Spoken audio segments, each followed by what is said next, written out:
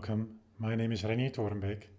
I am a systems architect with real-time innovations, and in this presentation I will explain the basics of OMG DDS data model definitions.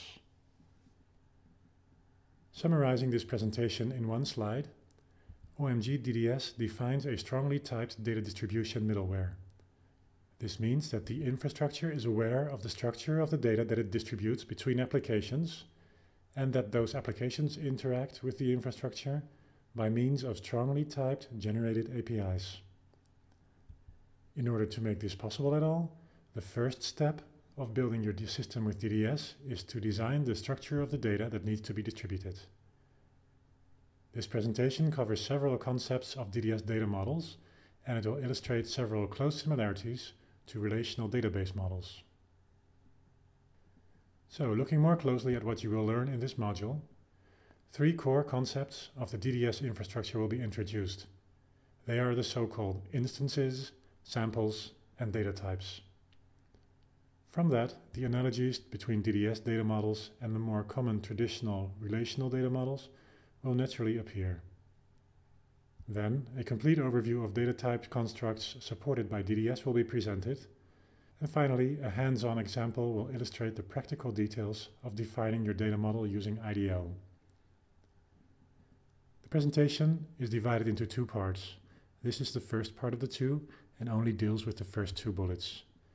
Presentation of the last two bullets is done in part 2. Throughout this presentation, a system managing a fleet of trucks is used as an example use case. DDS is used to maintain the state of all trucks in the fleet. That state consists of a collection of dynamic as well as static properties, such as the truck's plate, model and make, its location, speed and direction, its fuel level, mileage and distance to empty, and some more administrative information about each truck's maintenance and services. The DDS concepts of instance, sample, and data type can very concisely be defined as follows. Every observable item in DDS is called an instance. At any moment in time, each instance has a state. The state of the instance at a certain moment in time is communicated by means of a sample.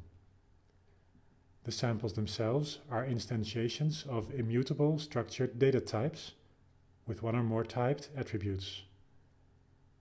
This all sounds fairly straightforward, but it is useful to zoom into each of these concepts. So, every observable item in DDS is called an instance. In a DDS domain, each instance is uniquely and immutably defined by the combination of a name, called the topic name, and an ordered list of values called its key values. All instances go through their own life cycle of creation, updating, and deletion. This life cycle is typically managed by exactly one publishing application, although technically speaking, it is valid to have multiple publishers updating the same instance as well. Observing applications express their interest in groups of similar instances of the same type via the topic name. If a subscribing application is interested in a subset of the instances in a topic, then it can use content-based filtering to express that subset by means of a SQL 92 syntax. Note that the word topic is written with a capital T. This is done on purpose because it is an actual class in the DDS specification, which has it defined starting with a capital T as well. So the state of each instance is described by an instantiation of a data type, which remains the same for all instances of the same topic. Referring to our truck management use case, each truck is represented by its own instance. For the white truck in the picture, its instance should be created when it is added to the fleet, or when the system is started or restarted. Like all trucks in the fleet, the white truck has the associated topic name, let's say truck topic. Among all truck topic instances, the white truck is uniquely identified by its vehicle identification number, or VIN. At any time, the truck instance contains information about its plate, its model and its make, and perhaps whether it is on the road or in a garage. This is an example of a slowly changing instance. The state of an instance at a certain point in time is communicated from publishers to subscribers by means of a sample. These samples are instantiations of the data type describing the state of the instance. When the white truck returns to the garage from a trip, the publisher maintaining the state of the white truck should communicate the state change to the middleware. In other words, a sample should be written to communicate that state change from on the road to in the garage. Every sample is an instantiation of an immutable structured data type with one or more typed attributes and an indication which of the attributes is or are used as key value, if any. This data type describes the structure of the associated instance types. Practically speaking, data types are like the class definitions of the samples. These data types need to be defined upfront by means of a data definition language, typically IDL. The middleware knows and has to know about the structure. It uses this knowledge to identify instances by their key values for serialization and deserialization, and also for advanced data management features like content filtering and for generic publication and subscription tools. This content awareness is an important distinction when comparing DDS to many other data distribution infrastructures. This slide visualizes the concepts in one picture, again using the truck example. We see a picture with 4 observable items, the instances, which are a green truck, a white truck, and for each of those a device that measures position, speed and direction. Let's say it's a GPS device. The 4 vertical arrows visualize the life cycles of each of these instances. The horizontal bars indicate updates to the states of the instances. They are the samples. We see one sample for each truck and several for each GPS device. The little green parts of each sample indicate the unique identifiers, the keys. The 2 tables in the middle define the data types of the 2 different types of instances. Each attribute in the definition has a name and a type, and the first attribute, the VIN, additionally has the indication that it is a key attribute.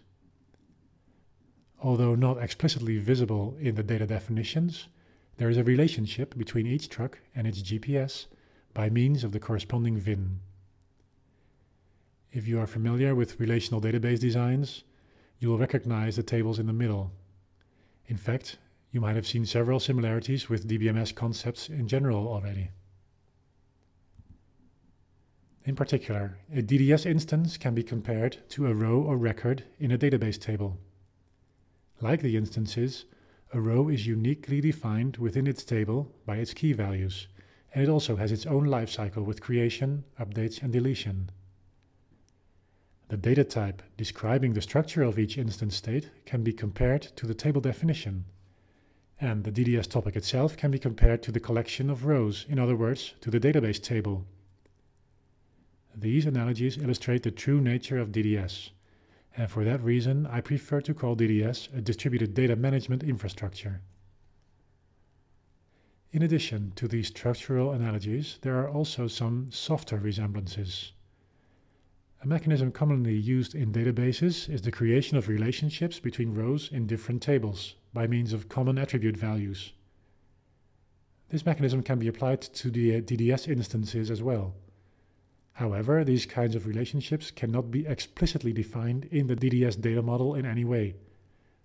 The reconstruction of the relationships need to be done at the application level.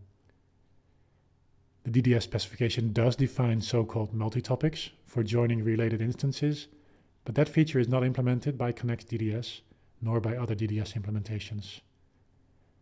Note that the relationships are not limited to one-to-one kinds only, but can also be one-to-many or many-to-many. The latter require separate instances just for the purpose of defining the relationships.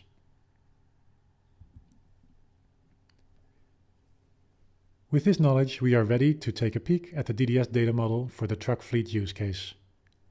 It is actually straightforward, so I will not spend too much time on it.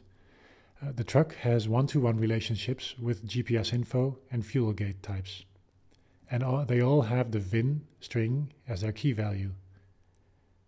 The service type on the bottom left shows how a one-to-many relationship can be implemented by adding yet another key attribute, being the date of service, to allow for multiple observable items related to one and the same truck with the same VIN. You can pause the video and inspect all attributes if you like, but this is also the data model that we will be using for later for our hands-on demonstration.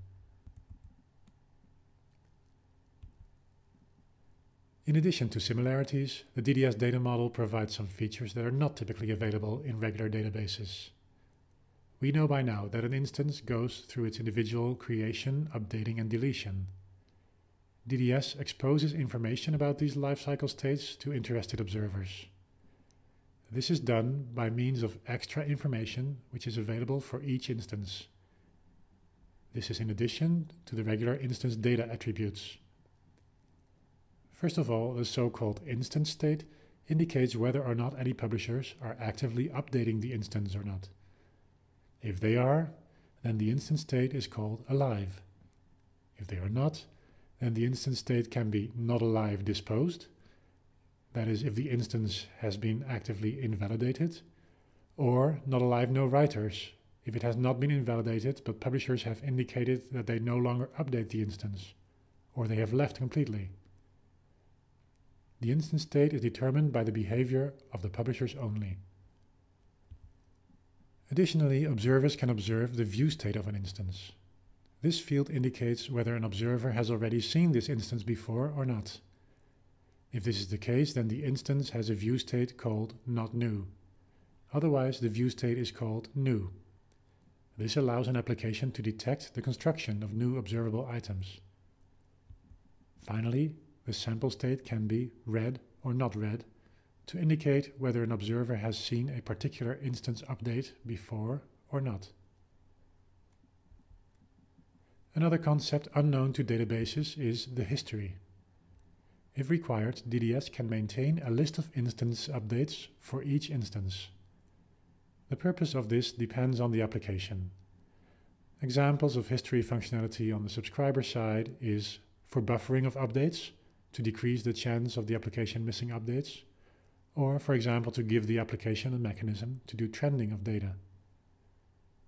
On the publisher side, the purpose of history is more limited to distribution mechanisms, for example, for buffering samples to allow for better recovery by the reliability protocol, or for keeping data available for late joining observers. The size of the history can be configured at a fine-grained level using the corresponding QoS settings. The default behavior is not to maintain any history, just like databases do. This concludes the first section about defining the data model. Thank you for your time and attention, and please tune in to the second part of this presentation, which will cover everything about the different data types supported by DDS, and which will include a hands-on demonstration of defining the truck fleet data model. Thank you for watching this portion of RTI's online training, focused on RTI Connext DDS.